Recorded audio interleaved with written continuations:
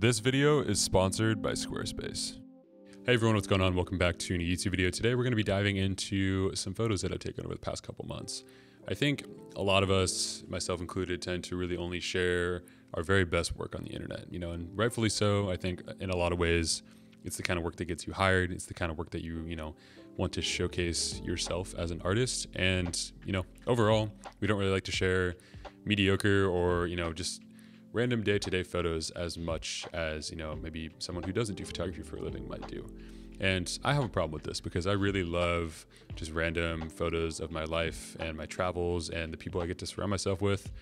I take tons and tons of photos outside of, even what I do for a living, or whether I'm out on location, shooting portraits or shooting some landscape photography.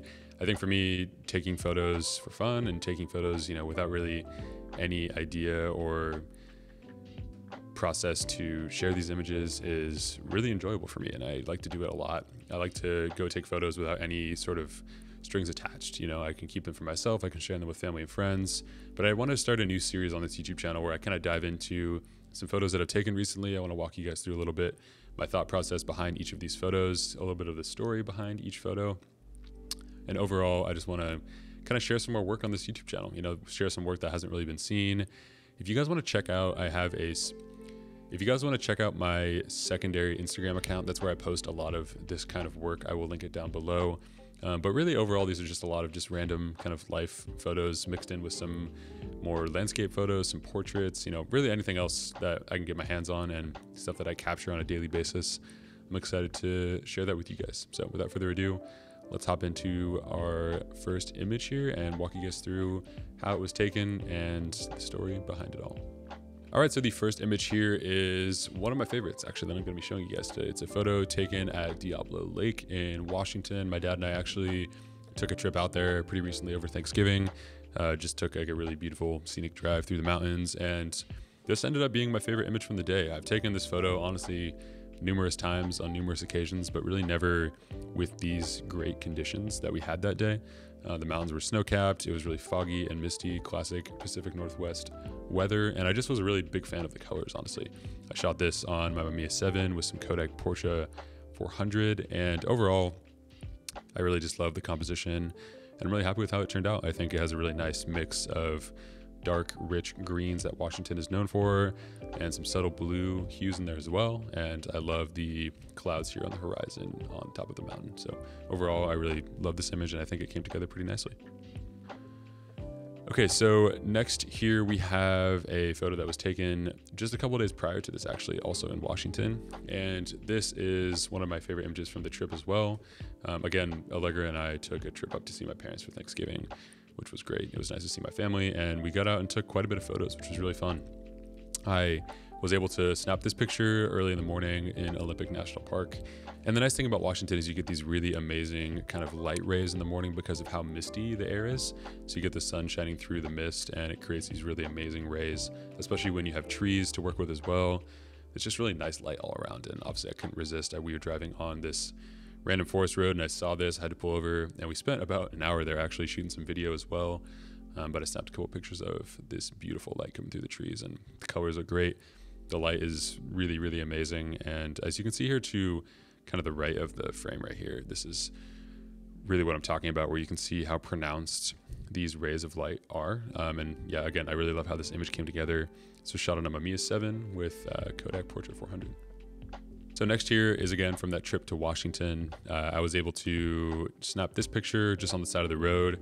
I loved the kind of feeling that you get when you look at this. You have the kind of road right here, but you also have this lake literally on the side of the road, and it's reflecting really nicely. As you can see right here, there's these trees that are reflecting perfectly, and the water is almost this kind of green color that looks really interesting because I think it's so similar to the color of the trees. That's really kind of what I noticed. And I love using natural framing like this, where you have the trees right here, and it really kind of draws the viewer into the actual reflection of the lake. But yeah, this is a cool spot as well. So here I have a portrait actually that I took not too long ago of my friend Julia. We ended up meeting up in Malibu to take some portraits, and we actually didn't really have that much light to work with. I'm hopefully going to be posting a set from this pretty soon over my Instagram, but I was just kind of wrapping up editing these photos, and I figured I'd throw one of these photos into the mix to talk about. We had this vintage Range Rover that we were able to shoot in thanks to my friend Dylan, and it has these really cool plaid leather seats. And I know it's not a huge part of this particular image, but the overall feel of this car and, you know, up in Malibu in the mountains was a really great opportunity to take some portraits. And I shot this on my Contax 645 with, I think, Portrait 800, if I remember right. And I just love how the colors turned out. This is scanned by State Film. So if you guys want to check out State, they scan all of my film, and I can't recommend them enough. I'll drop a link down below. But I just love the colors that State is able to grab out of these scans. I really love the natural feel to these images, and they just do a great job. I think, you know, the highlights here are really balanced and soft at the same time. We shot this, I want to say it was like 5 or 10 minutes before actual sunset.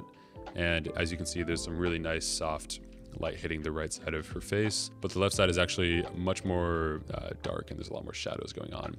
And this is kind of how I like to work. I try to find as even light as possible, but I do love like the kind of natural contrast that is in this image right here. Even the colors and, you know, kind of the brightness of the colors on the windows right here, I love, because it really kind of draws you in as the viewer to the portrait, and I really like how this turned out. Next we have a photo. I was actually on a walk to grab some coffee with one of my friends, Haven. He has a Leica M6, so I decided to take kind of a cropped shot of him. I really like the shirt that he was wearing, and we passed by this really interesting kind of pastel colored garage. I thought his pants looked really nice as well, and overall this is much more of a color and symmetry thing than anything else. That's a lot of what I photograph on a daily basis, is really interesting color palettes and really nice patches of light. So here we have another photo that was actually, I think, taken in my neighborhood a couple weeks ago. I was on a walk, and I loved the windows. I don't know what I loved about them, but I loved the combination of the windows with the nice green foliage here. And I think what I like the most, honestly, is there's these really subtle reflections that are really interesting to me. And I thought that the leading lines of the actual window were pretty interesting as well. A lot of East Los Angeles has these really interesting window panes, and I just thought it looked really nice. Here we have a pretty similar photo to the one that I just talked about. What I loved about this though, and I wish I would have kind of composed this a little bit better, is I was trying to frame the light here right in the kind of big panel right here, and I think that would have been a little bit more interesting and more symmetrical. But that's kind of what I was going for here. I could have honestly shot it a bit more cropped as well. I was really only focused on kind of this area right here. The rest of the frame isn't really that interesting. There's kind of like an umbrella down here and telephone wires. So again, if I would have cropped it more like this, I think that probably would have looked the best. But other than that, I actually really like the kind of feel, and I love the materials that were used on this house. And that's, I think, a big reason why I wanted to take a photo of this. Is I love the light, the colors, the symmetry of the window panes and the reflections, and also that really subtle kind of frame within a frame, that lamp in the background. Here's another photo, I think, from actually like a couple houses down from the photo I just showed you. And I just thought the windows were interesting with kind of the color palette right here. We got some really nice soft grays and blues, but we also have some interesting like plants down here that have a nice kind of light, almost brown texture to them, kind of tan gold-ish. And I think it looks really nice. So I think something that's important to note about these photos is that, you know, really I love taking photos like this just to kind of have a color palette to keep in mind for future shoots. You know, I love the combination of these plants down here with the blue and the subtle kind of gray, almost a green tint to it on the windows here. And I could potentially use that for a shoot down the road in terms of, you know, maybe someone is wearing clothing with a color palette like this. I like taking photos like this because I can look back and understand, oh, these colors look really nice together, and I can kind of keep that in my mind for future shoots down the road. Next here is just a random photo of a flower. Nothing too crazy. I really liked how the colors looked. I think I shot this at 1.2, so completely wide open on my Nikon F3, and love the swirly bokeh in the background. 1.2 obviously is very, very shallow. You're getting crazy depth of field. Some of these flowers aren't even in focus, but that's kind of the look I wanted to go for this particular shot, and I think it turned out nice. It's a nice contrast with the colors of the flower and the colors of the background. Here's the photo I think I took on an underpass somewhere in downtown Los Angeles. I love how the lines are kind of intersecting with each other. And the really nice part about living in Los Angeles is how great sunset light is. And I think this was on its way towards being sunset. Maybe it was kind of early afternoon-ish, but I loved the harsh shadows, and so I took a photo of it. Here's a photo just of my bar cart at home. Pretty self-explanatory. I just loved how the light looked on this. I really like photographing my home. I think it's really fun. And I thought this was really interesting. The light kind of shines in through the windows early afternoon at my apartment, and I love how the light turned out in this. I think it really emphasizes great sunlight, you know, and you're getting these really nice reflections in the glasses and the individual bottles. And yeah, I just think it turned out really nice. Here's a random photo of a palm tree. Cannot even tell you where it is, to be honest. But again, really kind of harping on the fact that color and light are really important to me, as well as symmetry. So I think this is another photo that I took on a walk. I think it was over in my neighborhood, actually. I think this is like an elementary school or something like that. And what I love about this actually is just this really little patch of light right here. And that's something you'll probably notice, you know, it's kind of characteristically strong in a lot of my photos, is I really love kind of interesting shadows and patches of light to work with. And I'll photograph those always. You know, if I see something interesting like that on a walk, or, you know, just while I'm going through life, I love having examples of really nice light, and therefore, again, I can use this as a reference point down the road. I just love to have examples of the kind of light that I like shooting in, so that I can, you know, kind of reference back to that as I move forward and do different shoots down the road. Here's another photo that I took on the same day as the one before, and I love the light right here in the windows. I noticed it, I was just walking randomly through my neighborhood, and there's this really beautiful mid-century house, and I loved not only the patches of light right here, where you can kind of see the trees and, you know, like the different leaves just kind of reflecting onto the driveway. But I think really like what struck me was back here. I love that the tree is part of the home, and I love these really interesting lines that seemingly are just going right into the house. It's really beautiful. And overall, I just like this photo. I think the light is really interesting, and the color is really interesting, and I'm pretty happy with how it turned out. I think something that's also pretty important about this is to expose properly. So I exposed for this back here because I really wanted to make sure that I got that light properly exposed. If I would have exposed for the shadows down here, everything would have been blown out, and it honestly wouldn't have looked nearly as interesting, to me at least. And that's kind of a creative decision that I had to make right when I was taking this photo. Here's a photo. I think it was in Green Lake in Seattle. I think I was on a walk with my family, and that was really nice, really pretty colors, and I just wanted to kind of take a photo to remember the moment. So fall is obviously really beautiful in Washington, and this next photo I think accurately depicts that. Really nice colors and interesting symmetry. I loved like kind of the transition from green to orange to red back to green in terms of the color of the trees. And yeah, that's really mainly why I took this photo. I think it looks nice. Here's a photo I took of Allegra. I think back maybe about a month and a half ago, we took a trip with a few friends up to Mammoth to go just stay at a cabin in the woods and see some fall colors, and it turned out really nice. This portrait I really love. I love the shallow depth of field. I think I shot this at f2, and it turned out really nice. I love the fall off from what's in focus to what is not, and I love the swirly bokeh in the background. I think it turned out really nice. Here's another photo from that trip. This is kind of a classic shot of June Lake Loop in Mammoth, and this was, again, a really beautiful place to go. It's a pretty typical shot that I've seen other people take on this road. It's just kind of as you enter into June Lake Loop from the north side of the loop, and the colors here are pretty incredible. They're usually always really stunning like this, but as you can see, we got a really nice mix of green, yellow, orange, and then the kind of pale blue kind of hue of the mountain in the back looks really nice. It was pretty smoky on this trip from all of the fires that were going on. And in my opinion, it kind of gave this like really interesting look to a lot of the photos that I was taking on this trip. But overall, I like the colors of this a lot and the symmetry and the leading lines of the road. I'm a big fan of a nice road shot, and overall, it's a nice picture.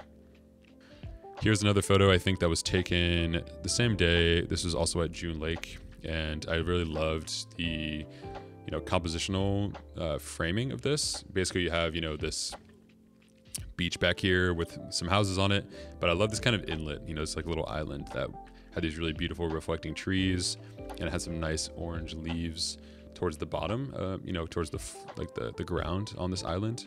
And I just overall love the colors. I tried to frame it so that you could kind of get a sense of depth, so that you could get a sense of how far away the other side of the lake was from where you were taking this photo. And overall, I like the photo. Compositionally, I think it's really nice. And yeah, the colors just are really great. I love fall. It's a great time of year to take pictures. This is again from that same lake. This is more of a shot that was farther back in the forest, shooting towards the lake. And I didn't really care about getting the lake necessarily in this composition. I really was focused on the foliage that was actually, before the actual lake, just because I love the colors. And I thought the greens and the oranges here with the aspen trees turned out really nice. And again, I looks like I focused for just this branch right here, actually. Pretty shallow focus from what it looks like. If I had to guess, maybe like f4, f5, 6, something like that.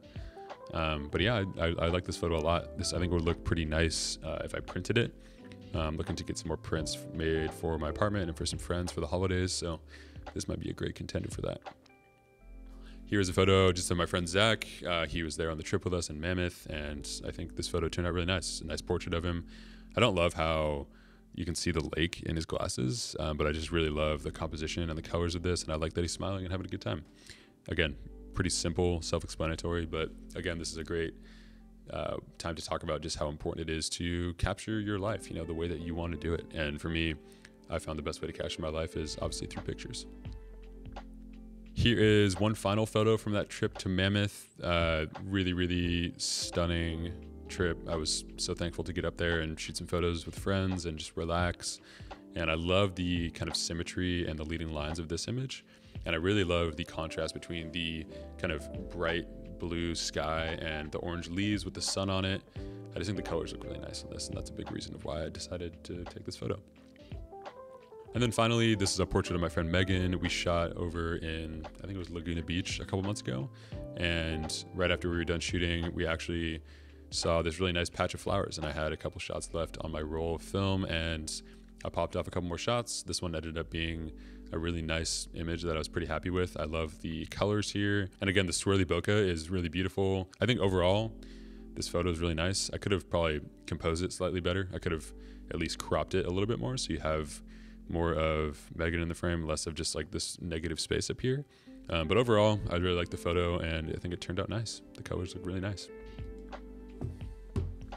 All right, so that about concludes today's episode. I think this is something that I'm going to continue to do from here on out. It's really nice to be able to just kind of sit down and walk through some photos that I've taken and share with you guys not only the story behind it, but also, my thought process behind taking the actual picture. If you guys enjoyed this one, let me know down in the comments. And if you have any questions, or maybe you guys want to share some of the photos that you guys have been taking recently, would love to see those as well. Thank you so much as always for watching, guys. Hopefully you enjoyed this one, and we will see you next week. Take care. Before this video does wrap up, I did want to thank today's sponsor, which is Squarespace, for sponsoring today's episode. As you guys might know, Squarespace has been a longtime supporter of this YouTube channel, and I can't thank them enough for their continued support of my photography and my filmmaking and my creative endeavors in general. I've been using Squarespace as a customer for just over 3 years now, and I can't say enough great things about how easy their platform is to use. I've just found it's the best and most simple way to make a great website for me to display my work for clients to see. Now, I use my website mainly as a photography portfolio, and I've found that the selection of themes really complement the imagery, and I find it nice and easy to navigate the different panels and really kind of personalize the website to make it mine. In addition to all of this, Squarespace does offer 24/7 customer support for all of your questions and tons of really nice customizable layout and theme options to really make your website stand out. If you guys are interested in checking out Squarespace for yourself, go to squarespace.com/SamuelElkins, which is in the description, to get 10% off your first website or domain purchase. Thank you so much as always for watching, guys. Hope you enjoyed this one, and we'll see you next week. Peace.